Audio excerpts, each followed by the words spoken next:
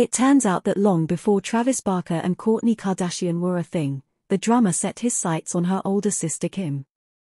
The Blink-182 bandmate even revealed how he kept on secretly checking her out during a trip in his 2015 memoir Awkward. It happened nearly a decade ago, while Barker was dating Paris Hilton. As he toured with Blink-182, the heiress decided to join her rock and roll boyfriend in Amsterdam and brought Kardashian with her.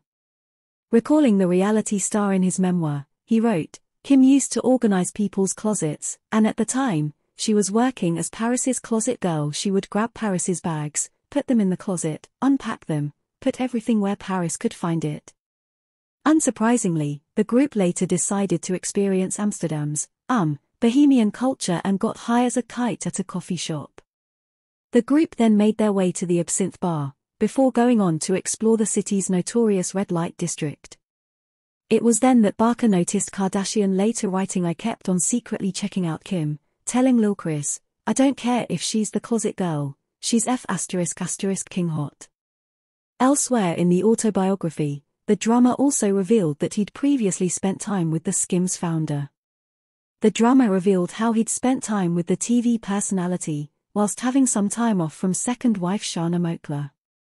With Kardashian also having only just split from her first husband Ray J, they spent increasing amounts of time together and started hanging out.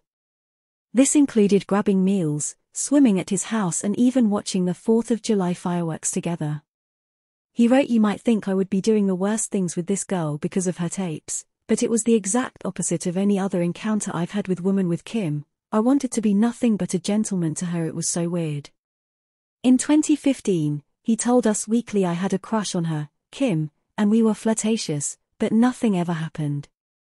Sadly, the stars weren't aligned for these A-listers, and their friendship never escalated. "Kim and I never touched each other," he told fans, adding, "It just wasn't meant to be." It's just as well as the Blink-182 drummer would go on to marry and have a child with Kardashian's sister, Kourtney. During an episode of The Kardashians, Kim even said, "Kourtney has just been in this amazing relationship. It's like first time I've seen her happy. I'm so happy for this win for her. She really deserves it."